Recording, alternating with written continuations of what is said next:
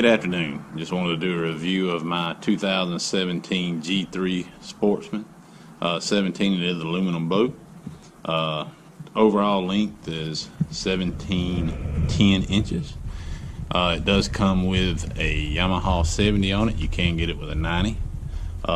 Basically, it is a very good boat. Basically, it is the PFX edition. Basically, you can fish 3 up front. It does have the 3 holes for the pedestals. It does come with a Minn Kota Edge 55 12-volt thrust trolling motor. Very nice. Plenty of thrust for this aluminum lightweight boat. I did upgrade when I purchased the boat to the aluminum trailer. I do recommend everybody to do that. Go ahead and get the aluminum trailer. It ain't but a little bit more money. The trailer will be with you a lot longer. A few of the upgrades that I've done to this boat is, one is you're looking at the step. One of the very first things I did put on. Very good investment there. I did get it off Amazon. I want to say it was like $40-something. It allows you to get in and out of the boat without getting your feet wet, especially if you're launching by yourself. After that, I did put me some tool utility holster.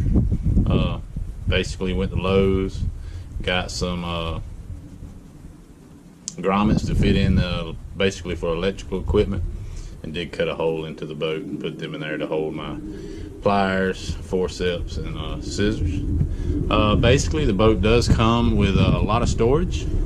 Start off here at the back. You got your main 20-gallon gas tank and 3 battery trays inside up under this hatch here.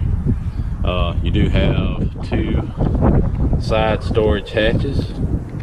Basically, I got one full of rags, and the other one over here is full of small panfish tackle.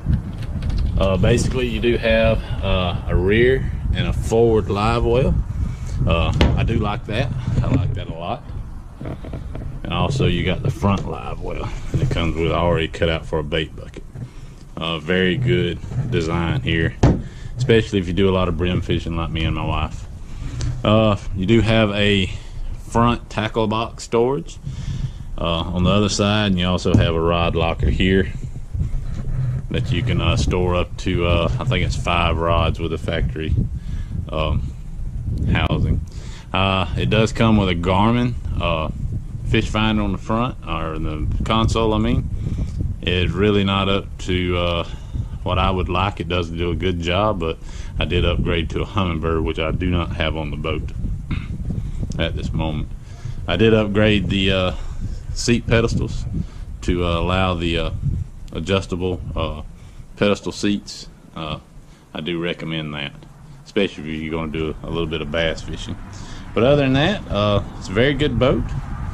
I will post this, so thank y'all, and God bless.